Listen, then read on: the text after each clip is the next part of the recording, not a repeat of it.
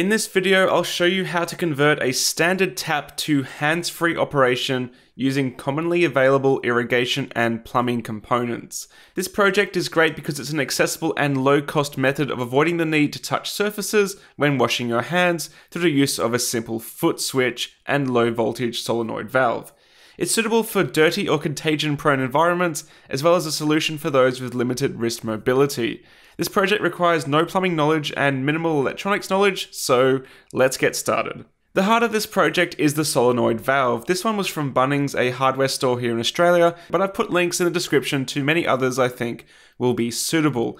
It's rated for 24 volts AC, but I've had no issues opening the coil at 12 volts DC. You'll also need to adapt from the thread where your tap faucet would normally seat, which is most likely a 1/2" BSP thread.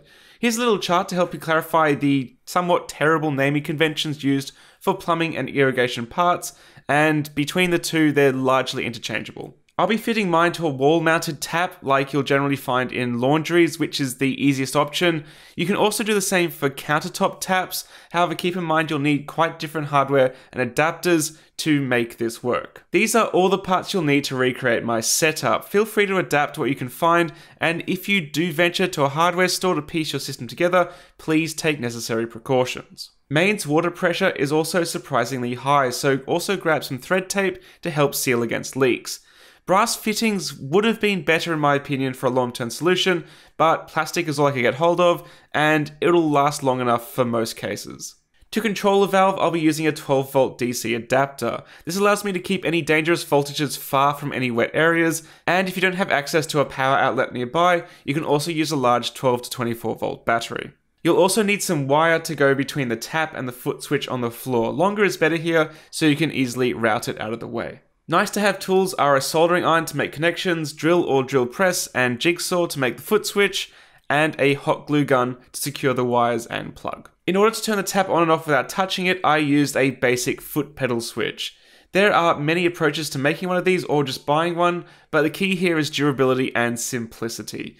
The valve doesn't draw much current at all in my testing, under 400 milliamps, so I went with an arcade button. Arcade buttons are designed for abuse and articulate a small micro switch which should handle the current we're using quite fine. The most simple switch I came up with makes use of some wood with a 25mm hole bored through the middle and a small hole from the side for the wires to exit. You simply seat the arcade switch into place and run the wires out the side. I used a salvaged DC jack for my 12 volt adapter, but you can simply twist wires together if required, and be sure to insulate all connections with tape or ideally heat shrink. To adapt from a wall-mounted spigot, I use a 12" to 3/4" adapter, which I then threaded into a 3/4" female coupler. If you can get a brass version of this coupler, I would, as it felt a little flimsy. The valve was then tightened into place, making sure the arrow faces the direction of water flow. Twisting into place will twist the wires a little, but they're very long, so it's not much to worry about. Because we're replacing the tap entirely, I used a 3/4 elbow joint and end cap for the outlet. You don't strictly need the end cap, however it does a great job of improving and concentrating the flow. I drilled several 1.5mm holes in the end cap to create an effect similar to a miniature shower head, and it worked really well. Once everything is in place, turn the tap on and check for leaks. There should be none. If there are, consider redoing the tape in some areas or screwing tighter.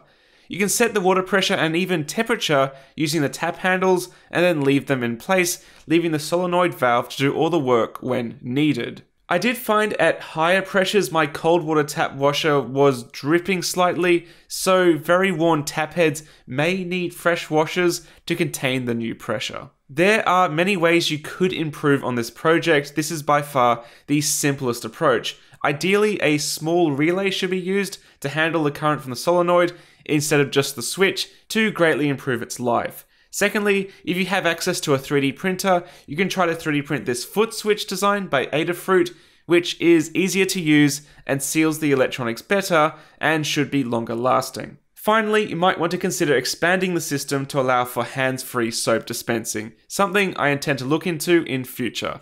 I truly hope this video helps you, and all links to parts used are in the description below. Thanks for watching, bye.